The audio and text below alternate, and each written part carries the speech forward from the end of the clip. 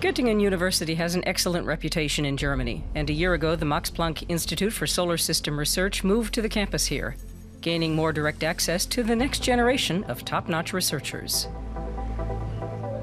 The foyer boasts a model of the comet Churyumov-Gerasimenko, affectionately called Chury. The mission to it illustrates the Institute's role in exploring neighboring space, from comets to planets to stars.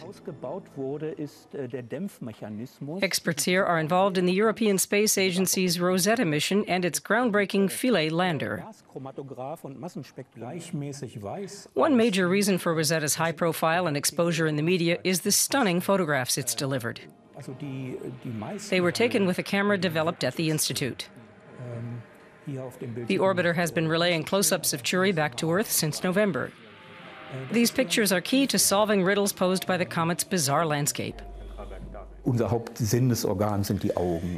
eye is our primary sensory organ, the one that provides us with the most information.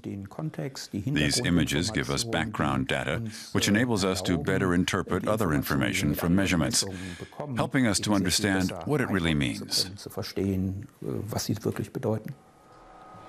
You need a special kind of camera to take a snapshot in outer space. This device can take pictures in 7 different wavelengths.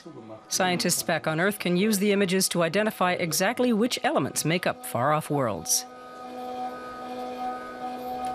A twin of the model is aboard NASA's Dawn space probe, taking images of the asteroid Vesta and the dwarf planet Ceres, which are located between Mars and Jupiter.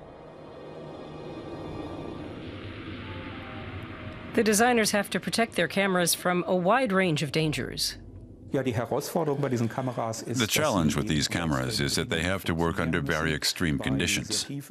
They have to withstand very high and very low temperatures, as well as cosmic radiation. And they have to be extremely reliable, because once a probe has been launched, there'll be no way to repair them. The Institute was founded back in the 1930s, when former managing director Peter Tchaikovsky was still a child. Its scientists initially focused on atmospheric research. In 1946, it changed locations, moving to a small town in West Germany, and 2 years later formally became part of the Max Planck Group of research institutes.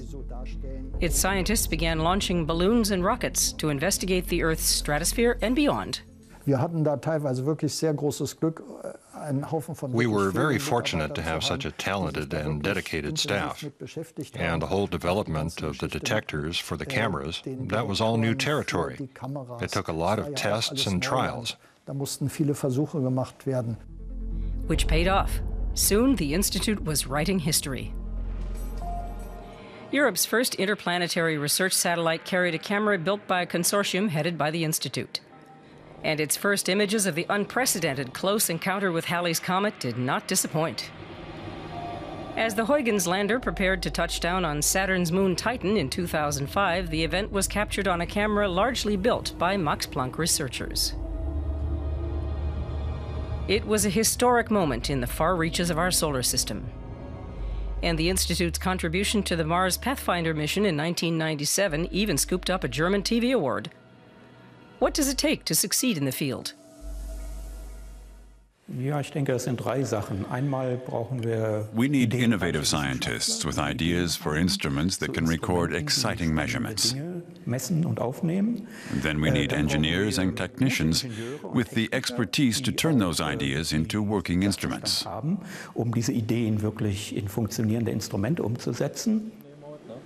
And, of course, facilities for actually building those cutting-edge cameras. There's plenty of room in the Institute's spacious new premises. These workshops are fitted with high-tech machines for training the next generation of pioneering electronic engineers, a vital human resource in the research missions of the future.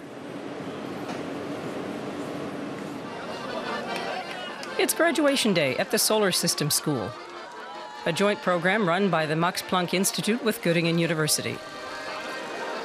It awards doctoral scholarships to junior researchers from across the world, acquiring highly qualified future staff for the Institute.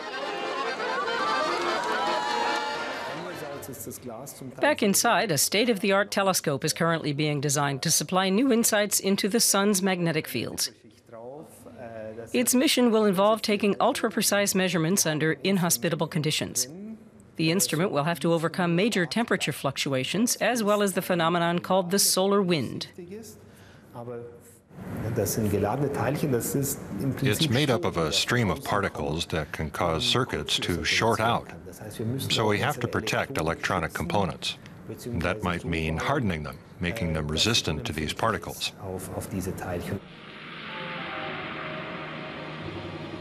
Competition for the solar telescope job was tough, but the Max Planck bid got the nod. And the researchers are confident of being awarded further contracts for future pioneering space missions.